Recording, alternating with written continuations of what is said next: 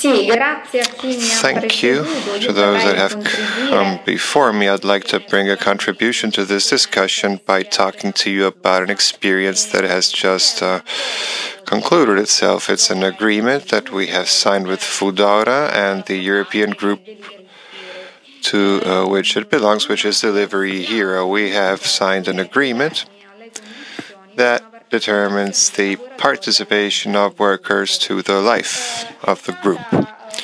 And it was a negotiation that started subsequent to the decision of Delivery Hero to become a European company, which, as you may know, it is a specific kind of transnational company based on a European norm, a directive, and a norm that, by the way, also foresees the participation and the involvement of workers at a company level through procedures that must be defined through bargaining. And a delegation was created from representatives of the 14 countries from which Delivery Hero operates at a European level. And they discussed with group management.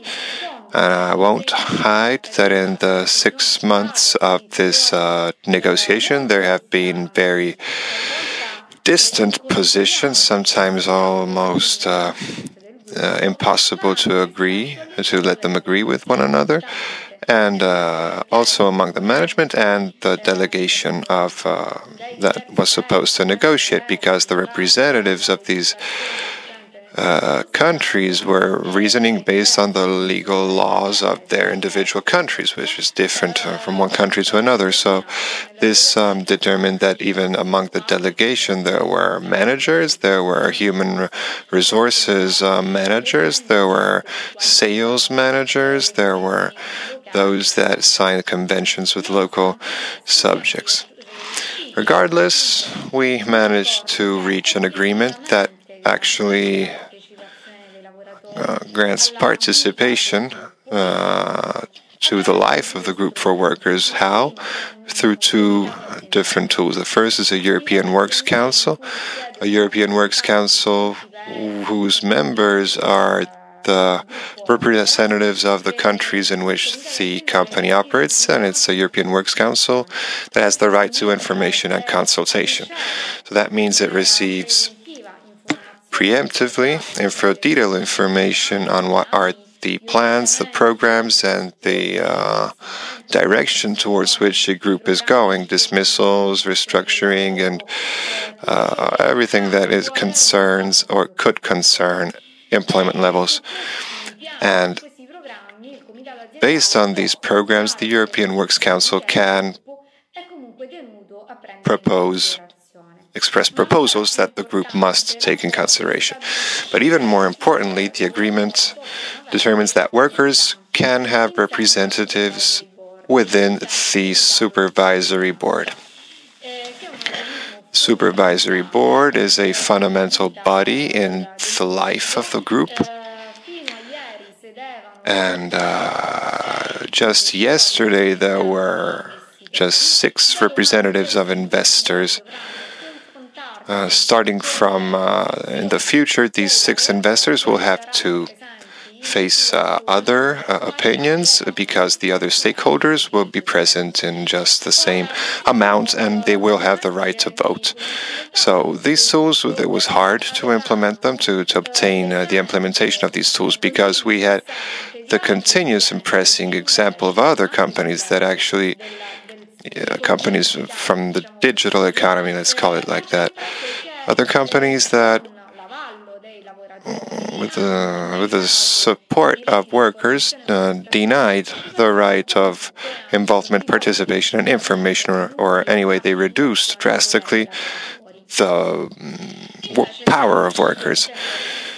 So we managed to obtain these tools that have a very specific and practical effect. These are tools. They're tools, so they're useful as far as they are used well. If we managed, thanks to these tools, to reach the decision-making rooms, let's say, that influence the lives of riders, but also all the staff that operates in the back office of the companies that are affiliated to Delivery Hero. So these are tools through which these decision-making processes can be exposed and let them talk to those who practically take decisions in person, not just email addresses or apps or automated bots that don't actually give any power to actually have a conversation. But we can't in any way give up to a local or national terrain of bargaining, because we must find institutional subjects to talk with, political subjects that can recognize the value of this work, and so that we can assign specific safeguards and minimum standards to these platforms, regardless of the worker's status, because it's not that a directly employed worker has the right to everything, and an independent worker, autonomous workers, hasn't got the right to anything. So regardless of this status,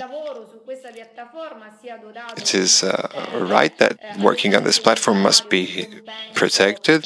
There must be a salary which is proportional to the amount of hours worked. There must be a minimum amount of working hours, weekly working hours. There must be an insurance against injuries, maintenance of equipment, sickness leaves, premium salaries in case of holiday work or having to work in hostile climate conditions. In addition, I also want to say that these tools are not enough, because they must be supported by a trade union alliance that can give strength and voice to the rights and the reasons of workers under the flag of solidarity, because regardless of the nationality, workers working from these platforms are very similar. And we must form a common front under the flag of solidarity and create a common front, which is certainly the best tool to advance and to obtain more rights.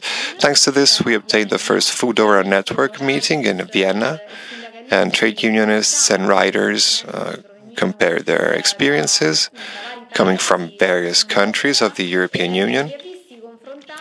And they compared their experience and tried to imagine some joint activities. This is a first step to protect and give a voice to these workers, which are invisible, but they produce real profits for the multinational companies. And this journey must be intersectoral, and it must express itself under the protection of Confederation, the European Confederation, first of all. And I'm saying this because this sector is hard to define through classic categories. It is a company that offers services. It's also a company that employs riders, so maybe transportation. It's also revolutionizing collective catering. It also talks to catering's food supply chain, public service. It's a revolution.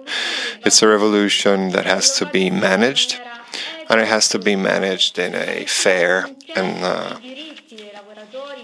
in solidarity, so that workers aren't forgotten, they don't fall into oblivion, and we must be a light for them, both in the workplace and out of the workplace. I thank you for your attention. I, of course, here am available for questions and comments, and I really wish that, with all my heart, that this journey can continue and can be strengthened by the contribution of everybody, trade unions,